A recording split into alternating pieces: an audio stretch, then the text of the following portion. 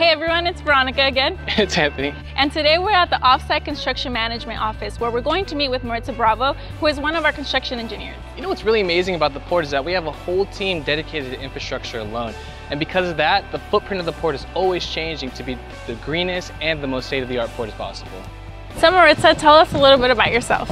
Yes, so I graduated with a Bachelor of Science in Civil Engineering, and I've been working here at the port for about 3.5 years. I'm very passionate about women engineers, so I started this blog called Engineering Gals. So tell us a little bit more about this project, Maritza. Yeah, so we're currently here at Pier G, and we're currently constructing 7 new storage rail tracks. I've actually noticed that we've had a lot of rail projects recently. Why is that? Currently installing a lot of rail around the port because it moves cargo more efficiently. In the next 10 years, the port will be investing over $1 billion in rail infrastructure. So tell us some projects that you've worked on. Yeah, so currently I was in the Middle Harbor Phase 3 project where we combined 2 aging terminals into one terminal, which is the most efficient and greenest terminal in the world. And actually that terminal can handle up to 3 million containers in just 1 year.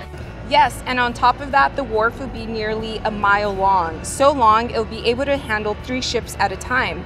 The terminal will also have the biggest cranes to accommodate the biggest container ships in the world, capable of carrying up to 24,000 containers. What other major projects have been under construction recently?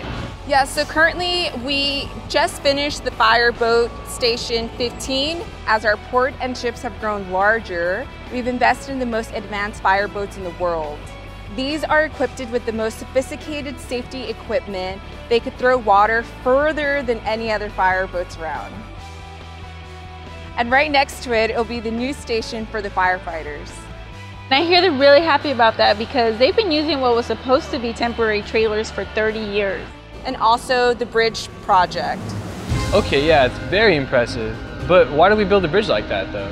Well, the old Gerald Desmond Bridge, which you can see right next to the new bridge, was opened in 1968, and it simply wasn't built for the kind of work we are asking for it to do today. Yeah, I remember the old bridge used to have a lot of traffic and congestion. The new bridge is wider, with 3 lanes in each direction, with safety lanes all around if there are any vehicle breakdowns. Yeah, and the new bridge is also higher to allow for larger ships to pass underneath. And I've heard that the main towers that hold up those cable-stayed portion of the bridge are 515 feet tall, and you can see them for miles. It even lights up at night. It's so beautiful. So anything else you want to tell us before we head back to the office? Yes, here at the port we're always under construction, from dredging operations to pump stations, underground utilities, you name it. Jeez, that sounds like a lot, but thank you very much for your time, Ritz. I really appreciate it. So back to the office.